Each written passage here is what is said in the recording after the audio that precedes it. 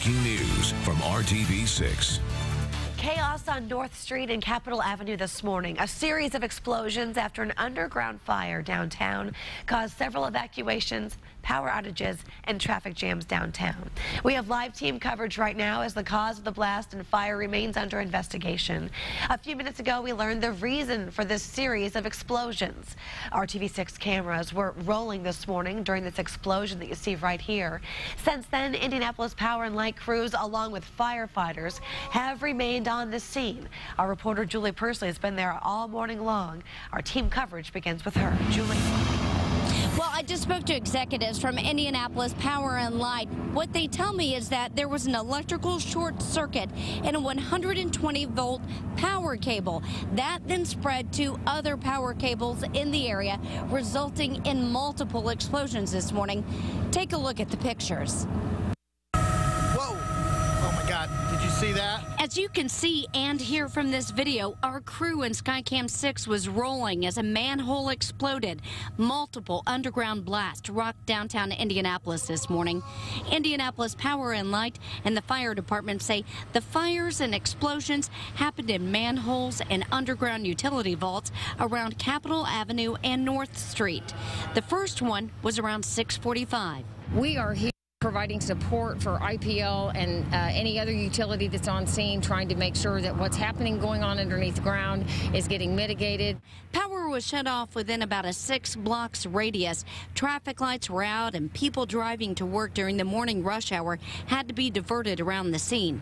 Firefighters evacuated a few buildings in the area. We've had people voluntarily leave the area. We're just asking people to be wary of, in this area, of the manhole covers. Indianapolis Power and Light crews are now investigating, trying to figure out what caused the fires in the first place. Within our service territory, downtown, everything is underground. And so when incidents like this happen, it's a joint effort. And so we have people from citizens here. We have people from IFD making sure that we can first secure the area, but our crews have to get underground.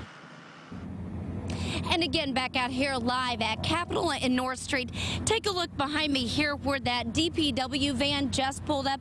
That is where one of the manholes blew off. It is now laying there on the sidewalk. IPL says it is gradually replacing manhole covers with swivel lock or pop-up covers that only allow them to go about 4 to 6 inches in the air during a blast. They tell me they don't know how high it went today. But more than 300 have already been installed. There's a plan to install another 600 in the coming years. The concern is how easily could they get into one of those pop-up covers if there was an emergency. They say most of those are being installed right now around Lucas Oil Stadium and high pedestrian traffic areas around the city.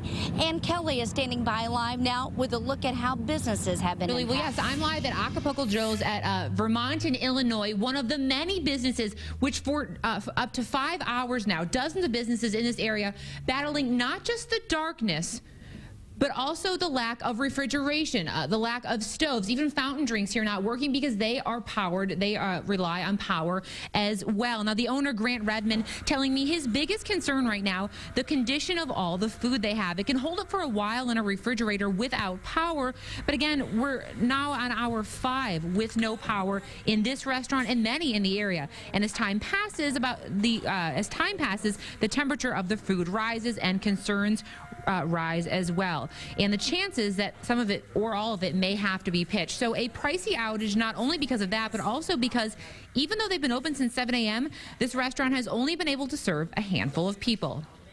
I had a few customers in here. One guy, it was his birthday, so they had a couple beers and with their flashlights on their cell phones, and I was able to serve a couple people biscuits and gravy because we had that ready. But other than that, I've been sitting here not doing anything pretty much since. I know they're doing everything they can to get it back on. It's just inconvenient. And it's not just here, also Subway at New York and Illinois, La Peep down the street, a number of businesses without power still at this hour, inconveniencing not just those businesses and their employees, but anyone also who had planned maybe to grab a bite to eat in this area over their lunch break. For now, we're reporting live downtown. Ann Kelly, RTV6. Ann, thank you. And we caught up with Mayor Ballard a few hours after the explosion downtown. He expressed concern about the situation and confidence in IPL solving this issue. You're always a little bit worried about that, so I think we need to take steps to mitigate the effects if it does happen, but also we want to go down underneath and make sure that everything is happening appropriately down there. So, and IPL is really strong on this, and they'll get down there. They're down there right now, and they're very, very conscientious about all this, but between them and the fire department, we're going to get into this. Well, for a decade now, this type of incident has been the focus of a Call 6 investigation. Investigator Rafael Sanchez live now on continued problems for Indianapolis Power and Light. Rafael, what can you tell us now? Beth, good afternoon. Our live coverage continues here on North Street. As you can see behind me, this is one of the many IPL crews that is working a number of locations. We are just around the corner from where Julie Pursley reported a moment ago, but this is really a very key location because there's an apartment complex right behind where this crew of IPL workers is standing. Apparently, when that blast occurred, there was a buildup of carbon monoxide, and as we know, that's a very dangerous gas inside of this apartment complex. The Marion County Health Department here on North Street closed it down. IPL is planning on bringing a generator to power the apartment complex, and the manholes that are open currently are sort of just venting all of that nasty gas.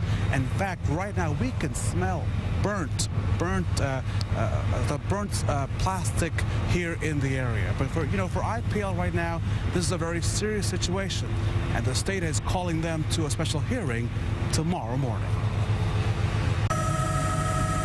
Whoa! Oh my God! Did you see that?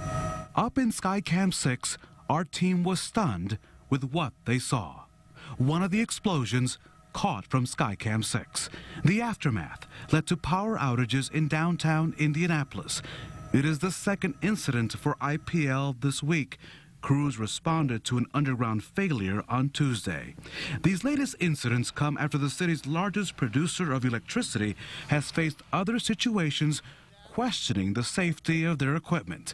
Until today, the most visible and scariest moment came last August during the lunch hour near Monument Circle. The company determined that underground blast was caused by a circuit breaker that failed. It shut down traffic and forced a couple of businesses near Circle Centre Mall to close for several hours.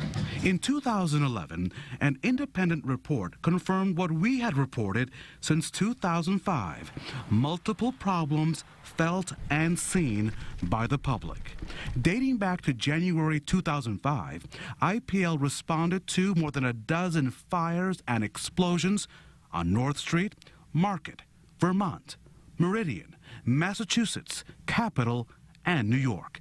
In 2011, state regulators had seen enough. They called IPL executives to answer questions about the problems. The company at the time implemented voluntary stepped-up inspections and an action plan to deal with the regulatory and the public concerns. We are back live as we continue to follow this developing story. As you can see, IPL crews still at work. They will be at work for several hours. This is one of many locations where they are trying to figure out exactly what happened this morning. I should point out that state regulators are really concerned. So tomorrow there will be an emergency meeting at 10:30 before the Indiana Utility Regulatory Commission. They want IPL executives to explain what happened here.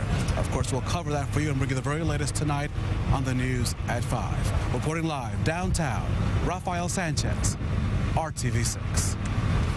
And Raphael reporting from the Traffic Now Center. I made this map to show you the area of the explosion. Again, that's Capitol Avenue at North Street. That's really the epicenter of all of the power outages and traffic issues we've been following since about 6:50 this morning. Now, I just got off the phone with Metro Police, who tell me the areas to watch for those traffic signal outages are anywhere between Meridian Street, Ohio Street, Senate Avenue, also all the way up to 10th Street. So as you're heading home from work this evening, you'll want to use caution. They tell me there may be traffic issues from the explosion in downtown, anywhere for about 3 to 10 more hours.